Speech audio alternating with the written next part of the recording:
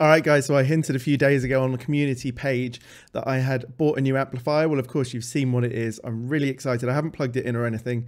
I've been thinking about this amplifier for a few months alongside its brother, the other sort of traditional model that Mesa Boogie offer, which is the Cali Tweed. Now, I originally had a Cali Tweed on order last year. It was supposed to arrive just before Christmas, and I ended up not taking that. I think because I'd ordered a combo and I really don't have space for any more combos next to what I've got already, and because I started to realize that the Tone King Sky King in its lead channel probably offered me a lot of what I wanted from a Tweed sort of amplifier. And if I do go for a Tweed, I may well go for a Fender in future. I'd like to try a Cali Tweed in the shop though. This, on the other hand, is a really intriguing amp with two channels that do both exactly the same thing and are foot switchable, but there are three sort of gain selections on each channel. So you've got a clean, and then you've got like a more gain, and then you've got like a high gain channel. So we're going to go through all that in a minute, but I'll literally plug it in first time with you guys and just go through some simple tones. It's like a first impressions. I'm really excited to try it. I think we'll go with a Strat today, probably. And just to say, I really got interested in this amp because of Jack at Peach Guitars. He has one personally on his own channel. He's got one at home and just says it's possibly his favorite amp at the moment, if not one of his favorite amps ever. And I just really wanted a Mesa Boogie. I've wanted one for years, but I don't need anything too high gain. And you'll see in the full review video that I'll do in a few weeks after I've really played around with this, that there's plenty of options as far as gain goes and versatility. So anyway, let's go and have a listen to it. As I said, I'm really excited. So yeah. All right, guys, so let's turn this thing on.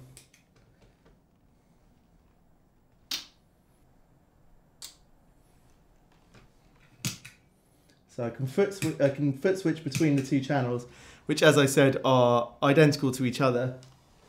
And here it says clean, drive, and high. I'll put some close-ups on. So I'm going to put the left-hand channel in clean. Let's just give it a reasonable amount of stuff. And then I haven't even been able to do the sound level, so I might have to go and fiddle.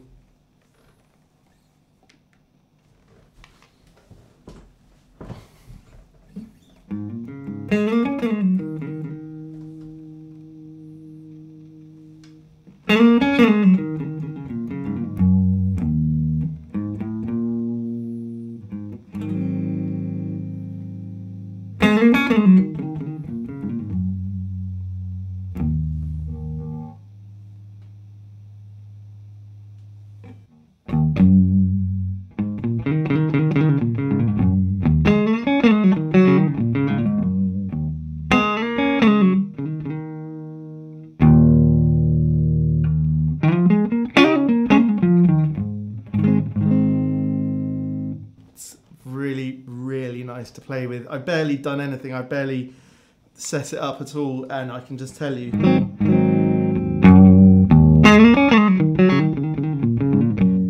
This is with no reverb. Now the reverb's on the back. I will take a close-up of that, but I've just got to go and turn it up. So there's a reverb on each channel as well, so it's completely flexible as to when you have reverb. There's also an effects loop.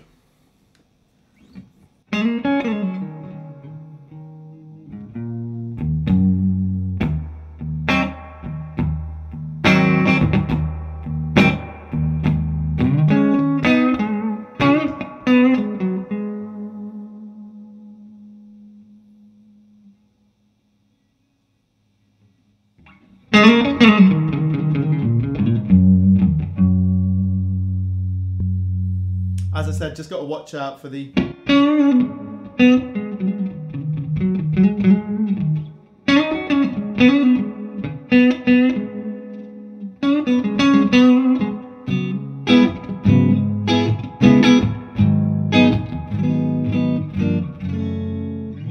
These are such clean cleans. Right, just got to start pushing that gain up.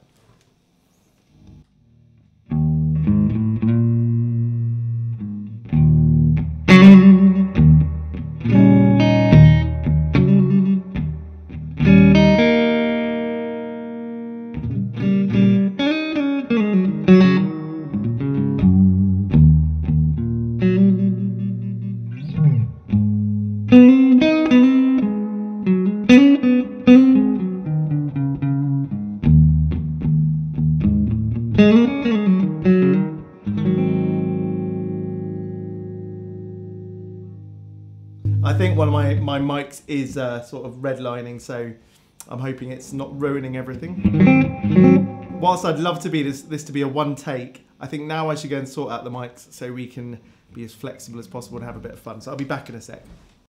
All right, microphones hopefully sorted. So yeah, as I was saying, the cleans out of here. I mean, I get to you know, play around with some great clean amps. The Two Rocks, for example, which are clean but with, you know, personality. And this is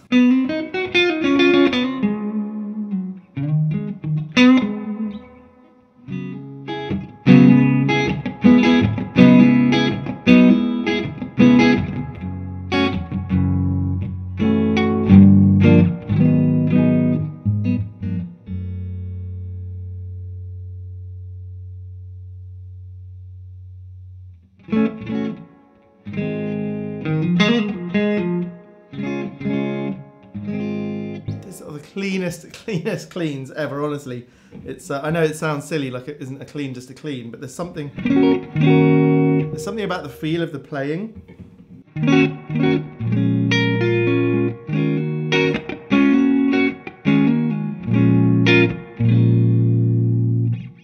And this is a dream to play. Since Mesa Boogie came down in price as well, about, what was that, 8 or 9 months ago, so this might have been maybe it would have cost 2,500 and now it's more like 1,800. Suddenly it falls into that realm of, yeah, fantastic value really in that boutique amp world. Let's see how crunchy this clean channel gain can get.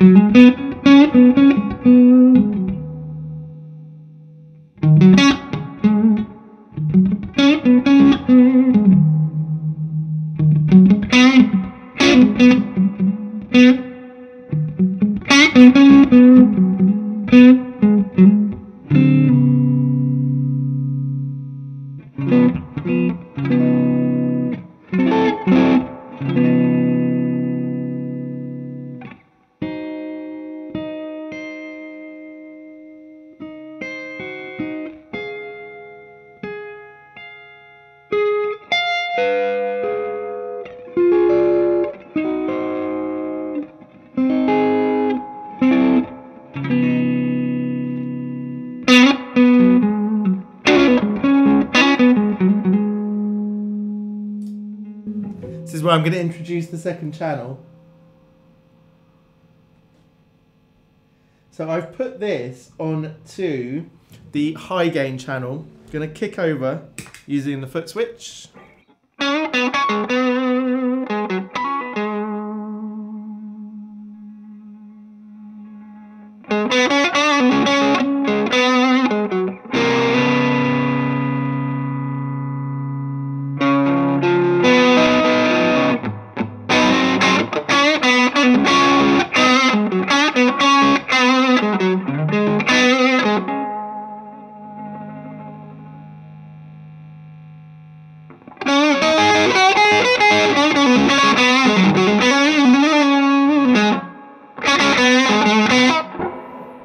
Am I going to need any more pedals?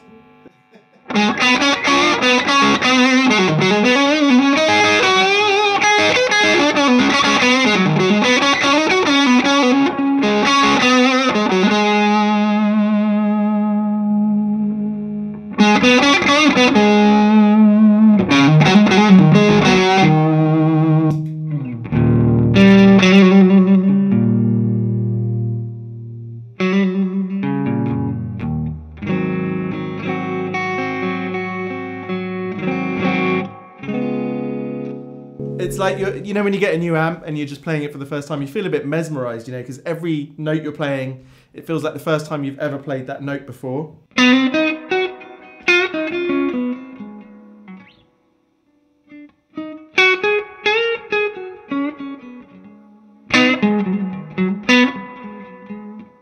cleans on this thing. Let me put on my Austin Pride Fuzz, you know, my favorite fuzz.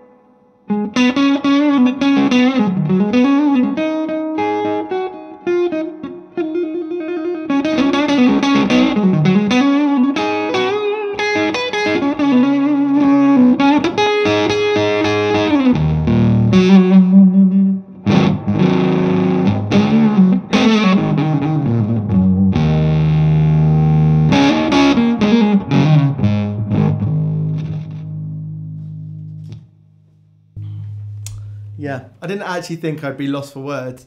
It feels like the first time I played the 2-rock amps, which that's saying something. I mean, this costs about, what, a third of those? Whew. Right, I want to put this one in the medium channel. Kick over there. No pedals right now.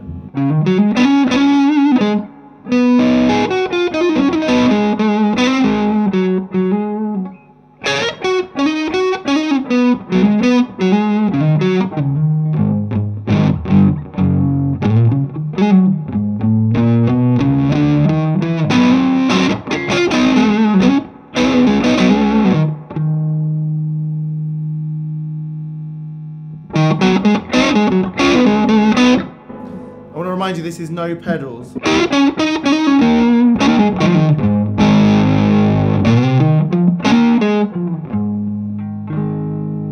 I can't even play. I'm just,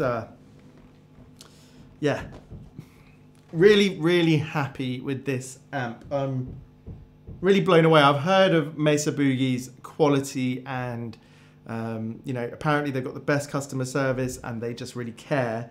And over the years, you know, I've seen obviously people like Mick Taylor from That Pedal Show talk a lot about his old Mesa Boogies. He always seems to have a Mesa Boogie around. And I can tell you, as someone who plays mainly with 2-rock amps, Tone King, Dr. Z, Sir, and Fender, that this is, I'm not going to say it's the best amp I've ever played. I need to play with it more. But I'm saying it's worth more than I paid for it, even though I bought it brand new. You know, if this was the only amp I had, I'd probably be very happy, which I can't really say about any of the others except the 2-rocks, but you know.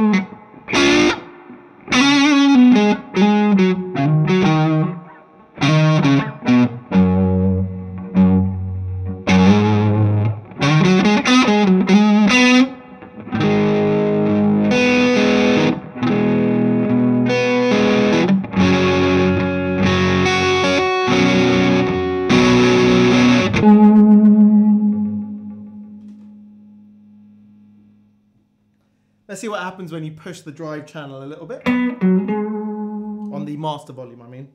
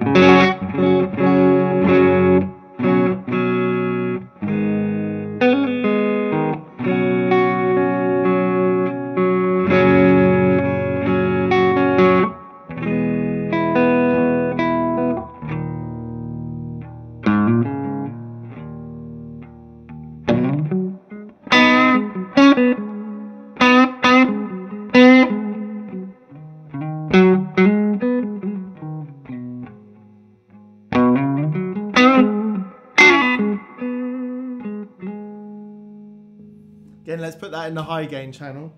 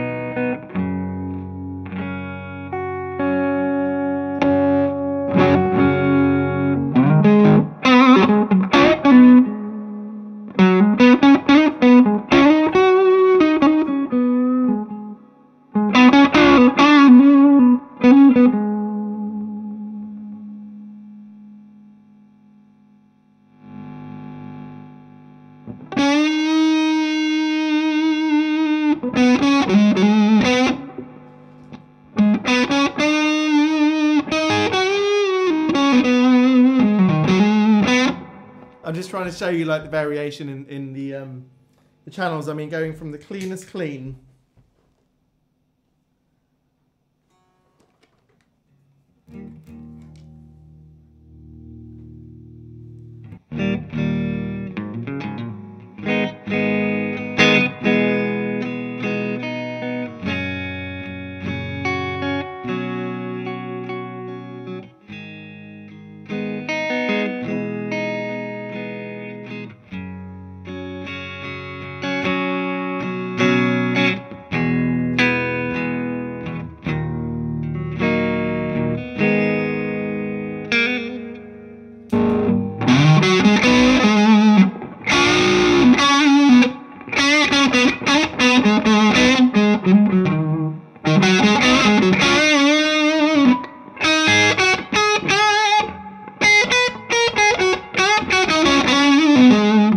no pedals. Yeah, I haven't got another amp that can do that. My Dirty Shirley has been away at the shop being modded for a long time, and they have a completely different gain sound and a gain structure, but that's the only other amp I can think of that can really switch to that sort of almost saturated tone. I'm just blown away. I'm really, really happy to have this amp. I wonder what you guys think. Have you ever played with one of these? I know they're pretty new. It's going to be a great pedal platform in the clean channel. I can feel that. It's I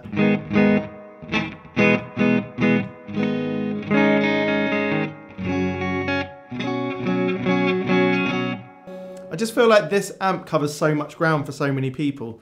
As you turn the gain on the clean channel up, you really start to unlock a sort of tweedish gain structure.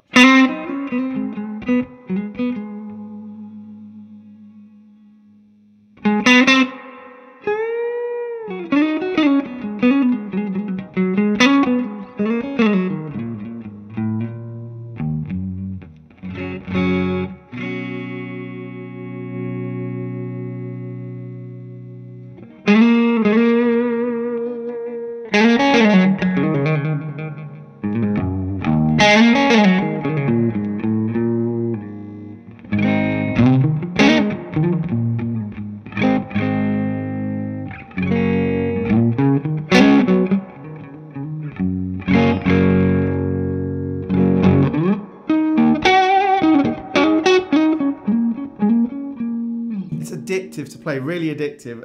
I can see that after I've hit the stop button on recording, I'm just going to be sitting here playing and playing. Just flicking this into that medium drive channel again. Let's just see how that sort of goes when it's pretty much on full.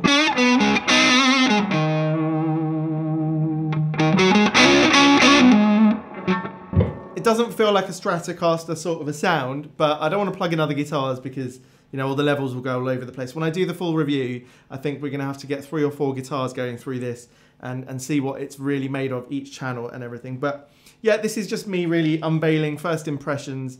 Just that first impression of the sound quality that's coming out of here is, you know, top notch. I mean, yes, I'm being a little bit enthusiastic, a little bit ecstatic. New amps do that, and obviously that'll get pared down. But I can tell you it's going to live next to my Maz 18 and my Morgan MVP 23 for sure, as a great contrast to either of those. And I can see that this would be a perfect little gigging amp. When the world goes back to normal, maybe I can find some people to play with and go out there. And this amp, it's small, it's light, it's not crazy loud, and you can really open it up and get some great sounds out of it. And it makes me want to really try the 50 or 100 watt versions in the future, because I can only imagine how incredible the cleans are on that, let alone how saturated you could get those gain tones, which, you know, I'm not normally into that saturation thing, but I can just feel it on here. It's going to be a lot of fun, you know.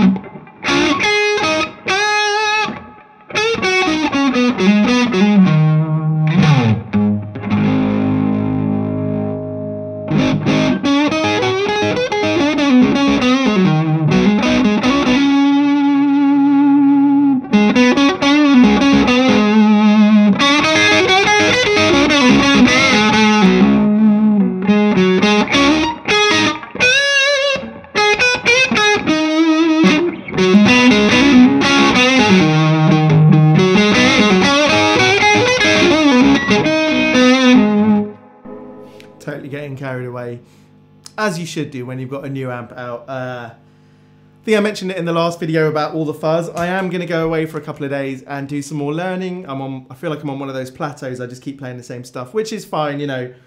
I think everyone at every stage, you know, I'd say I'm an early intermediate level now, you know.